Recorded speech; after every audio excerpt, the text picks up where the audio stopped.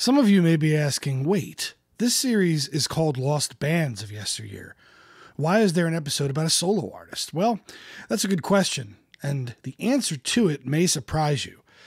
The fact is that this isn't about a solo artist at all.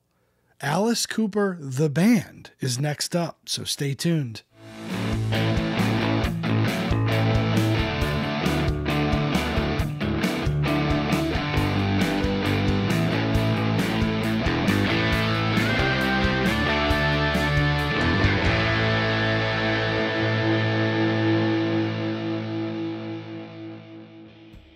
We've talked about that fertile, imaginative soil which sprouted countless interesting bands and new musical directions in the late 1960s, a lot here on the Guitar Historian channel. The band that we are going to examine today is yet another that pushed the boundaries of everything that came before and examined what was possible on stage.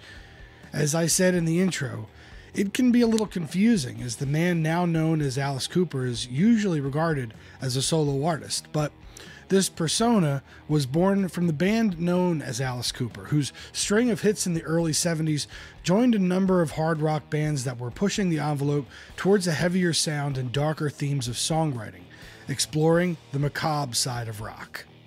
But before we get started, please remember to subscribe to the Guitar Historian channel for all things classic rock, where you can find our documentary series, If Guitarists Could Speak, Forgotten Fretmasters, and this one, Lost Bands of Yesteryear. We talk about the history of bands and musicians, but unfortunately due to YouTube rules, we can't use their music. So I've placed curated links below to watch after this video. We're on a march to 100,000 subscribers, so please join our community and be sure to comment below with any memories or questions you may have. And now, back to Alice. Back to that fertile ground that we were talking about. So many interesting bands. Could they all play an instrument?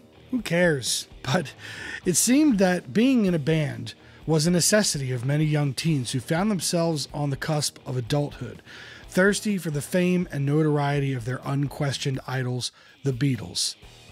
This spirit reached as far as the deserts of the American West, to Phoenix, Arizona, and a school known as Cortez High School, which is actually still around today. It was 1964, the height of Beatlemania, and a then 16-year-old cross-country runner named Vincent Furnier was focused on participating in the Letterman's talent show. Of course, the only way to go in was as a band, and so he gathered his fellow runners to dress up in Beatle wigs and suits and hit the stage. Of Furnier's four mates, Glenn Buxton, Dennis Dunaway, John Tatum, and John Spear, only two played an instrument. Buxton and Tatum both played guitar, so they mimed while the others mimed to a rewritten version of Please Please Me, in which Vince would sing, quote, "Last night I ran 4 laps for my coach." The act was the toast of Cortez and ended up winning the talent show. This early taste of success led the eager Vince Furnier to talk the rest of the fake band to actually give the music thing a go. And so over the next few months, they would acquire instruments at a local pawn shop, with Glenn Buxton teaching the rest of the fledgling musicians and slowly working up their cover song repertoire. Eventually, the new band would take the name The Spiders, with Vince on lead vocals, Buxton and Tatum on guitars, Dunaway on bass, and John Spear taking the drums. They would play songs by the Beatles, the Stones, the Kinks, the Yardbirds, and the Who, among many others, and set out to play a number of local shows. The band would play in front of a massive spider's web backdrop, the stage prop being a harbinger of what was to come in the band's not-so-far future. Furnier would later say of his guitarist and friend Glenn Buxton, quote, "Glenn ended up being one of the great rock guitar players of all time. He created Schools Out. He created all that stuff. Glenn was not a songwriter. He would write riffs, though. They would show up on the album, and even great guitar players would say, 'What is that line? It's so weird, but it's catchy.' So Glenn was always sort of our icing on the cake."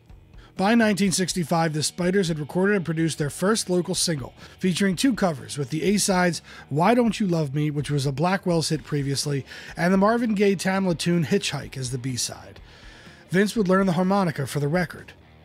By this time, the band was a well-known local garage band, having secured a residency at a local club, the VIP, and supporting such touring acts as the Lovin' Spoonful, the Yardbirds, Them, the Animals, and the Byrds. And by mid-1966, the band was already a practiced hand of the live circuit, and the members were graduating from Cortez. John Tatum decided to exit for a more respectable career, to be replaced by North High graduate Michael Bruce on rhythm guitar. Shortly thereafter, the Spiders would release a second single, their first original composition, called Don't Blow Your Mind, released by a small local label called Santa Cruz Records.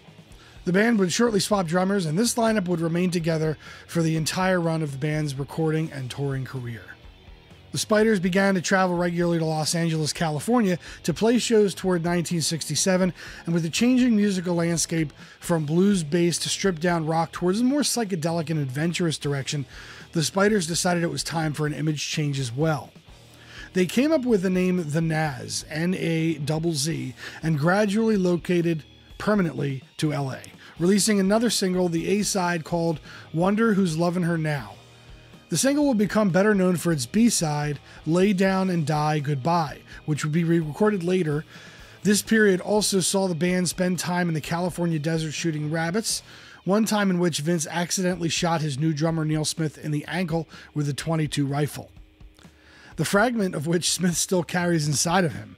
They were also the victims of a horrific car wreck in their van, with it rolling over 4 times. However, miraculously, everyone in the car survived without serious injury. Interestingly, the Nazz's path would cross with a then mostly unknown in America English band, who was in LA at the same time, playing clubs and trying to make a name for themselves in the US. That band was none other than the Syd Barrett-fronted Pink Floyd. Years later, the artist formerly known as Vince Vernier remembered, quote, "It was back when they ran out of money and they moved in with us. We were playing the same club. We knew who they were, but I don't think anybody on the planet knew who they were. We got along with these guys so well, because we were both kind of psychedelic at the time. Syd Barrett and Glenn Buxton got along. They were both 2 of the weirdest guitar players ever. They came over and stayed, I think, for a weekend with us because they ran out of money. I mean, they literally just ran out of money. The funniest story there was that we did get an audition at Gazzari's in the afternoon. Pink Floyd decided to make brownies. Now, I had never ingested marijuana before. It's a different high. I mean, it's like you really get crazy stoned. We were up on the stage trying to do these songs for an audition, and I kept falling off the stage. It was only about a foot high. The Floyd were in the audience. It was just them in the afternoon, and they were laughing their heads off because we were so stoned. But we did get the job. As the calendar rolled on into 1968, the Nazz realized that singer and producer Todd Rundgren had a band called the Nazz, and so they set about changing their name and image for a third time. But Vince's vision for the band was one in which they truly utilized the stage part of the show as an addition and augment to the music. They began to throw names around that had a darker, more supernatural horror sound. One of the finalists was Husky Baby Sandwich, but luckily this was turned aside. Vince would suggest a name that he said, quote, conjured up the image of a little girl with a lollipop in one hand and a butcher knife in the other. Alice Cooper. It was reminiscent of the well-known teenage axe murderer Lizzie Borden and seemed to fit the slightly nefarious yet mysterious image that Vince was going for. Over the years, an urban legend about the band receiving their name from a Ouija board session emerged, but Vince laughed this off as nothing more than a tall tale, saying, quote, it was just pure urban legend. I heard about the witch thing probably the same day as you did, but it was a great story. It was around this point that the singer, known as Vince Vernier, began to melt away, revealing the persona that Vernier had imagined all along, that of Alice Cooper. Despite the band itself being known by this name, Vince would adopt that name for himself by the time of the release of their first album. But before this, they had to get a record deal. After a particularly reviled set in which most of the audience left after 10 minutes, the band was approached by legendary music manager Shep Gordon, who saw potential in their act and put them in touch with another like-minded outcast of schlock rock, none other than Frank Zappa, who was looking to sign bizarre acts to his new record label, Straight Records. Zappa told the band to be at his home at 7 o'clock for an audition, forgetting to mention whether he meant AM or PM. When the Alice Cooper band showed up on his doorstep at the crack of dawn, Zappa knew they must mean business. Alice later recalled, quote, Frank was the only one who stuck out his neck for us, for me. He was the one who said, here's a band that everybody in the business is laughing at. I like them. He was the outcast in LA, and so were we. Another huge part of the Alice Cooper stage act and persona would come from another Zappa-signed artist. The all-female band, the GTOs, whom Zappa asked to dress up Alice Cooper in makeup and female clothing. The image began to cement the band's turn toward the truly bizarre. The band would enter the studio to record their first effort, called Pretties for You, in late 1968 and early 69. According to their manager, Shep Gordon, the album was recorded in less than a day, and Frank Zappa had left his brother in charge of recording the band while he left for the day. When he returned, he declared the album finished and released it as is. The album doesn't feature Alice Cooper's later hard rock sound, this time focusing on a more psychedelic prog rock type of sound with odd time signatures and sound effects, no doubt a nod to their oddball benefactor Zappa. As a result, the album did little in the charts and barely cracked the top 200. They would record a second album called Easy Action in March of 1970, which was much the same as the first and was generally panned by critics as directionless and tuneless. Alice Cooper began to feel that while they believed in their stage show and direction, they may have just been in the wrong state. As leader Alice would say, quote, "They were all on the wrong drug for us. They were on acid and we were basically drinking beer." The band would relocate once more to the Midwestern town of Detroit, Michigan, where they found the crowds much more receptive to their signature style of rock. Detroit had been the birthplace of proto-punk, with acts like the Stooges and MC5 paving the way. It was also here that they would hook up with producer Bob Ezrin, who would help them can the psychedelic, progressive, meandering sound for a more stripped-down guitar-based rock.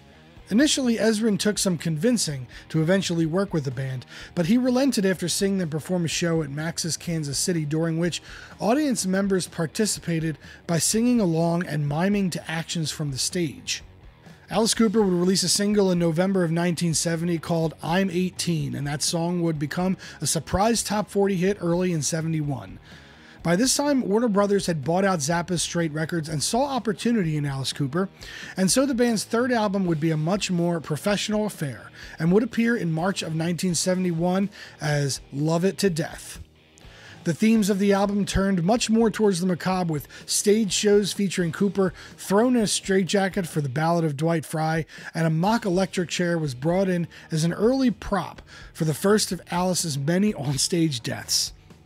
The album's success would be completely dwarfed by the ensuing tour, however, as the word was out about this Alice Cooper band's particular style of stage show. The tour generated so much revenue, in fact, that the band brought a 42-room mansion from actress Anne Margaret in Connecticut, which they would use as their home base for a number of years. And I'm sure that the neighbors were just thrilled about that. Although Love It to Death garnered mixed reviews, it has remained a stalwart due to its steps towards heavy metal and the hair bands to come in the next decade. Indeed, Joey Ramone, John Lydon of the Sex Pistols, and many grunge artists in the late 80s would all point to Love It to Death as a seminal work in their upbringing. Finally, it seemed to all be coming together for Alice Cooper. They had a producer who was putting them on the right track musically, a stage act which was creating tons of buzz among the ticket-buying public, and hit records that were making the band money. The golden age had begun.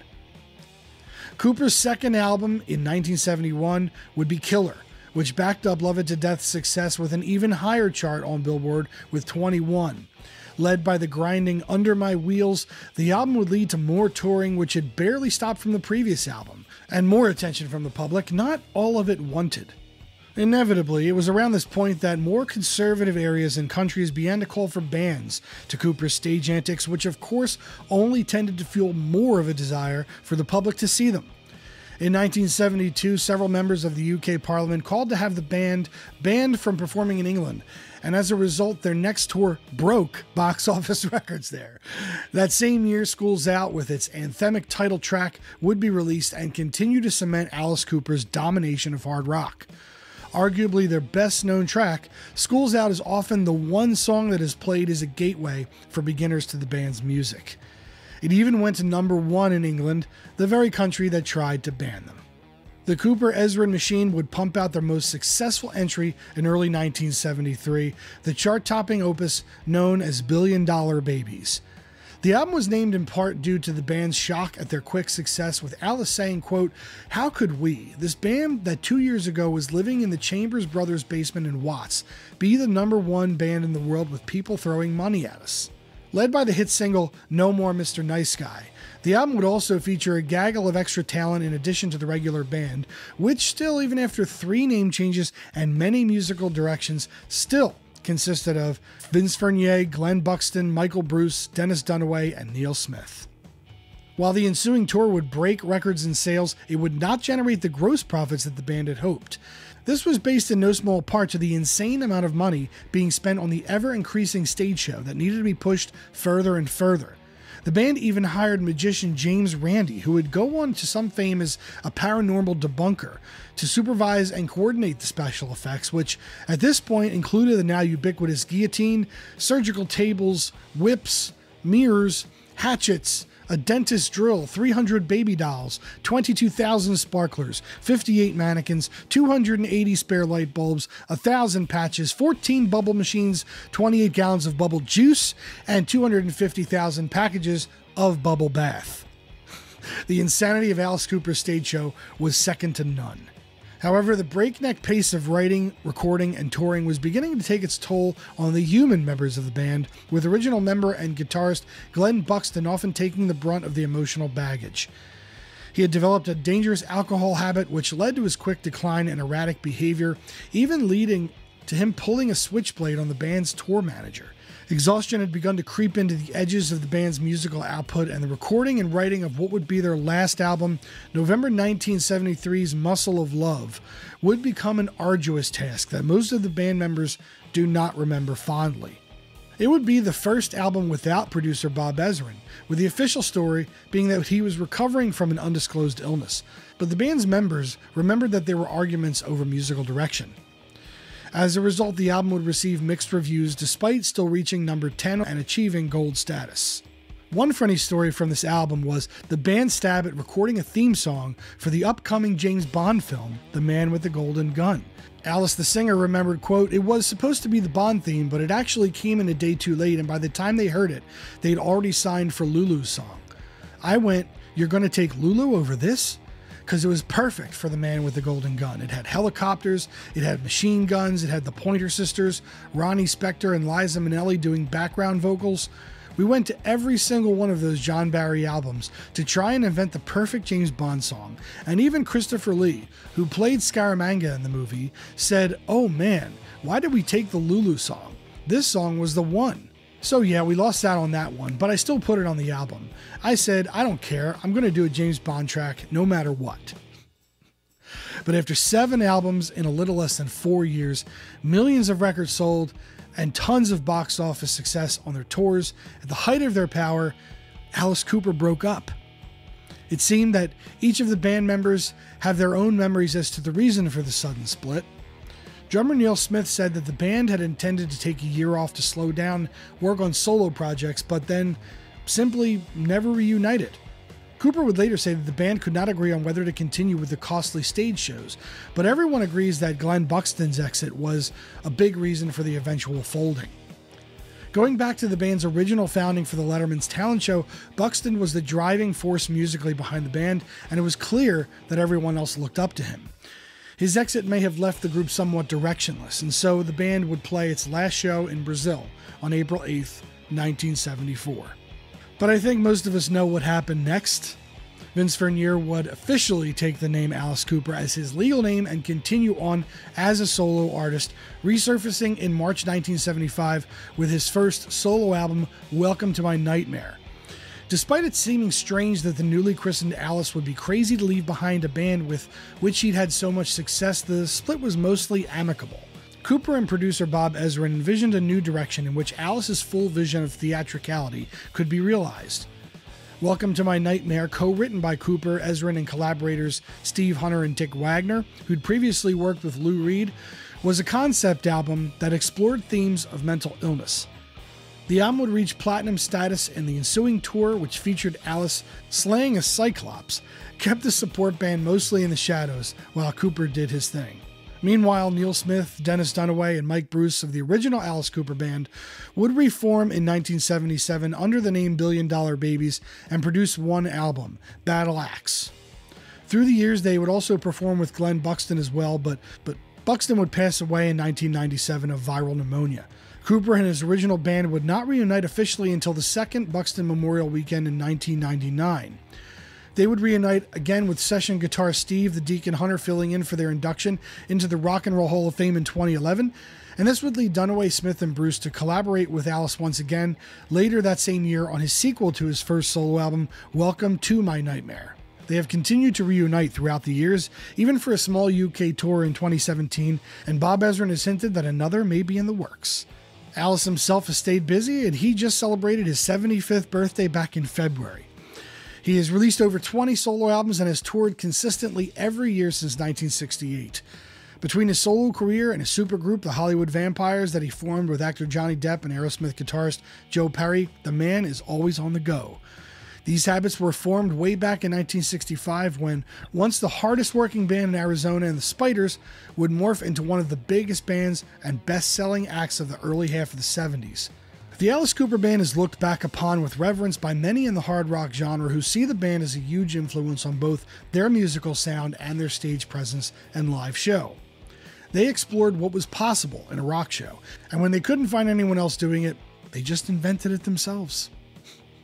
But that's another episode of Lost Bands of Yesteryear. Once again, please be sure to join our community by subscribing to the channel and checking out the tons of other content that I have. You can do that by clicking right here, and there's a link to a video you'll like right about here. As always, thanks for watching, and we will see you next time.